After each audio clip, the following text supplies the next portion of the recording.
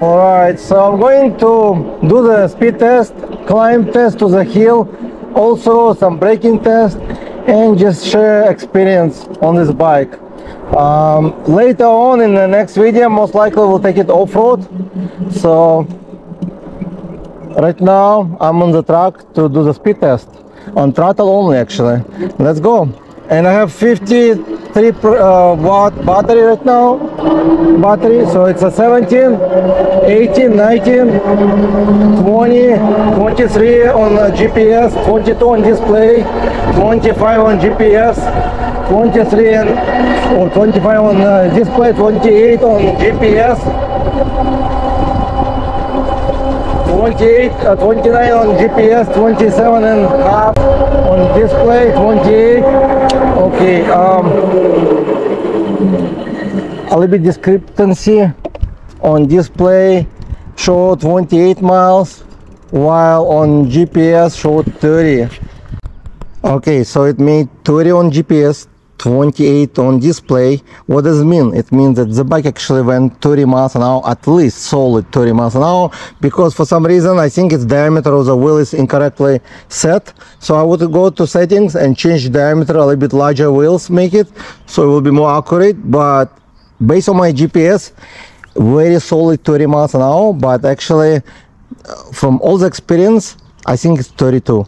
But 30, it's very solid, and it could probably go even faster because display show offload, like without load, about 38 miles an hour. So if you're lighter than me, 215 pounds, I am waiting right now, and if you're lighter, you might go even faster than 30, probably 32, 33. So now I'm gonna go with a throttle, not throttle, I'm gonna do the with pedal assist. And as you can see, the display, if you don't touch it for a little bit, it will start to turn off. So let's change it. So let's go for pedal assist test. I'm gonna switch to level 5 actually, and drop to gear number 7 and see how fast I can pedal it.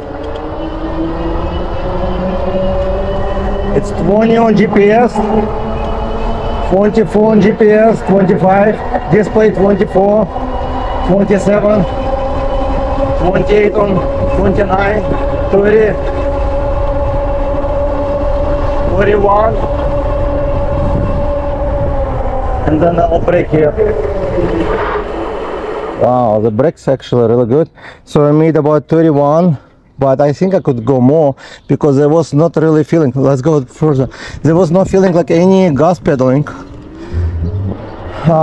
Sometimes when you're going on other bicycles with faster speed, you can feel like gas pedaling. So on this bike, 31 miles an hour, and I could probably, if it was a longer road, go much faster, maybe 32, 33 miles an hour, based on GPS.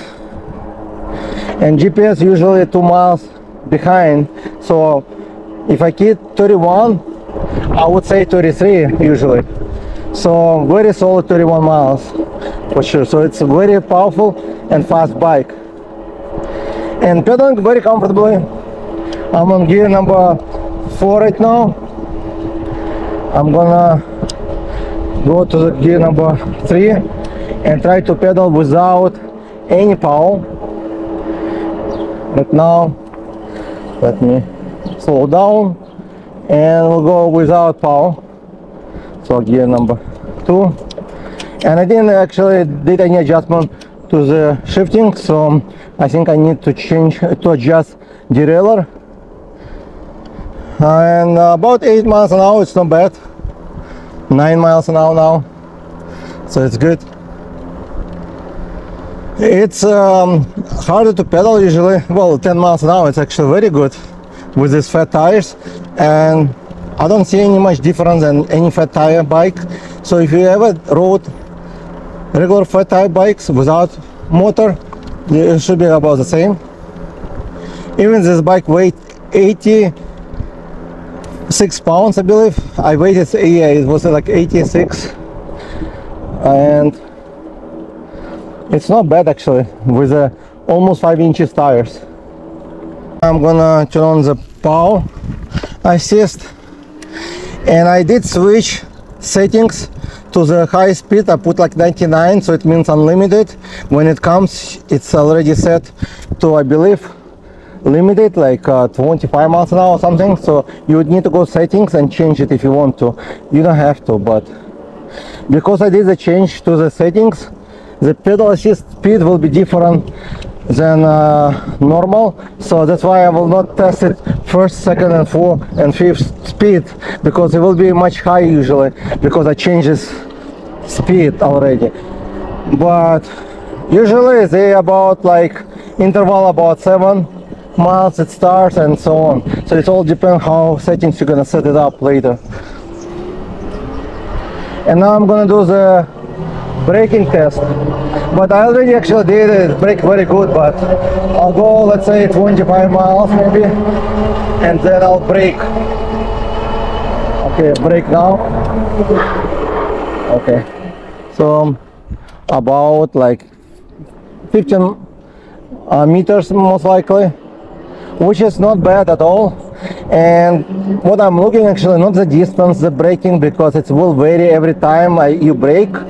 It's all way based on the way you put PSI, but I'm looking on the if the brakes can stop the wheel, like basically locking in. So if you can hear the wheel lock in, then the brakes is good. So basically some brakes so bad that you can press it and it will never stop the wheel. And I believe I'm on the lowest position of the seat right now, which is okay, but I would not say, if you're shorter, you would probably need to cut the tube. You would need to trim this seat post a little bit, because the way it's made, the frame would not allow to lower the seat much low, which is kind of cool for taller people, but if you're shorter, but it's very easy to do with tube cutter. Takes only like 30 seconds to cut this tube, but the seat actually really comfortable. This suspension, it's actually really nice, very soft, as you can see most likely right now. It's really soft and give you really good support, like soft. You can jump off the curb, you will not even feel it. It's really good. Actually, I'm impressed. It's not really like expensive like suspension or anything. It's just basic one, but it does the job really good. So the bike is really solid and well worth the money, and the front works really good as well.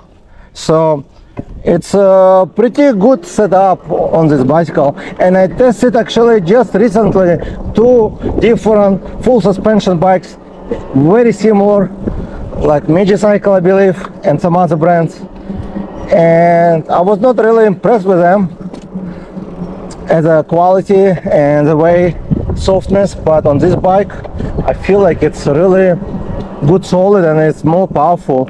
You can feel the torque, and the brakes, not just basic hydraulic brakes like most company like set up like brand did one. They are still good, the stopping power is still good, but let's go uphill, test the steep, and then I'll try to test the brakes as well downhill and see how they do, because I feel like this brake should be really good performance. They're really thick and have like see-through oil, which is great. So it's a kind of like the brand is not as famous most likely. I never heard, like I heard it from another bike I have on cargo, and I like it, but most bicycle like in this kind of category does not come like these brakes. Usually it's like different, like just basic hydraulic brakes, like I would say 180 millimeters, but thinner, without see-through oil. And I only saw this type of see-through oil on the Expo on some like more expensive bicycle, which is high speed. So they're good like for high speed, for that's why it's great to have it on this bike. It's very fast for this type of bicycle and also powerful. So you need a good braking system.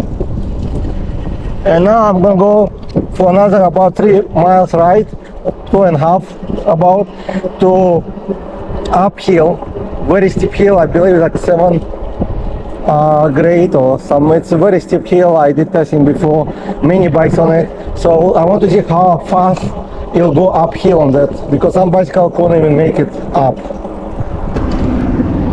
With this bike you have options to go unlimited speed, basically whatever motor allow you. And not only that, it's not the thumb throttle not attached to the pedal assist. I'll explain you what it means. Many bicycles right now, you notice what they do is that they attach the throttle, doesn't matter if it's a thumb throttle or half throttle or full throttle, they do attach throttle to pedal assist. So if your pedal assist level 1, it will only go to the speed of pedal assist 1. If it's 2, it will go up to the 2. So in order to go to the top speed, you would have to be on the pedal assist level 5. With Yotobike, it's going all the way up to the top speed, so it's very helpful when you need some speed up quickly on throttle only. You don't have to change pedal assist level, so it's kind of really good. I like it. Not every bike right now comes with this feature, and also not every bike allow you to go on top throttle up to the 28 miles an hour. Many bikes are limited to 20, so you can pedal it to 28. This bike easy get 30 and easily 31 with pedal assist, but I think I can go easily 34 miles an hour, 33 with pedal assist. I just need a longer road to pedal it. I'm very close to the hill right now, and it's pretty steep hill, so I'll try throttle only on the hill. I'll stop and then I'll go from the stop all the way up. It's a pretty long hill. I'm not sure how long it is, but I have many bikes tested over here, and not every bike would make it. So I'm gonna stop here and then go and see how steep it will go, how fast it will go actually. It's 10, 11, on throttle only 18 miles an hour. I'll go with GPS 15, 12, 10, 9, 8. It's still going 7. So it's going like 7 miles an hour. Looks like it's pulling, but not that much power. And maybe just settings need to change. But so far it's about 6 miles on GPS. It's still pulling up. Actually, I expect much better performance, honestly. It's still pulling up 7 miles an hour. I'm going with GPS speed because it's more accurate to me. At least 6 miles. The motor actually not as loud, just normal, so I don't think it's use a full power. Most likely the controller, make sure it's not overheat, because I did have some controller burnout over here. So it did made it uphill. As you can see, it's made it with a speed of 6 miles an hour, which is actually not that fast. I would say I expect highest, much higher. I thought it's going to be like 10 miles an hour. That's usually what I'm getting with 1000-watt motor, but that's still good that it's made it. Most bike would not make it all over here. And now I'm gonna do the braking test. So I'll just go probably about 30 miles, maybe more, and see how it will brake. It may reach much higher speed, but I don't want to on this bike for the first time.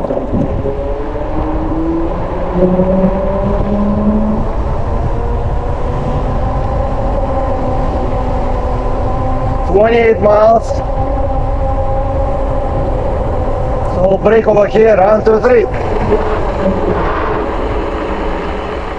So about 20 meters braking, very quickly actually.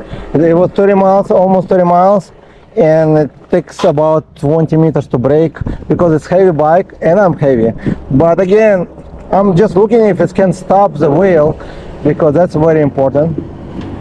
Most bike with mechanical brakes, sometimes they cannot even lock in the wheel, so basically the wheel still spin. That's a problem. But to measure the length, it's not important, because everybody will get different results. So some YouTubers will do measurement, which is pointless, because it will affect on the weather, different.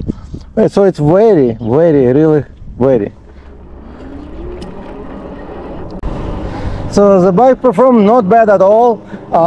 Since it's a mountain bike, I expect to pedal it most of the time in the mountains for workout as well. But if you need also the powerful bike, it's also as great. I like this bike, and I like the quality. Everything on the bike is very solid, starting from the tires, which is almost 5-inch wide, and the motor is good as well. It's not as loud, but it's pretty powerful and it's fast. And I have the same motor on my other bike, so I'm pretty confident in the quality of this motor. Almost 100 miles with no issue so far, and the front suspension works very nice. I have the feeling they're hydraulic front fork suspension and spring the rear suspension. So far so good. Thank you guys for watching, and I'll see you in the next video.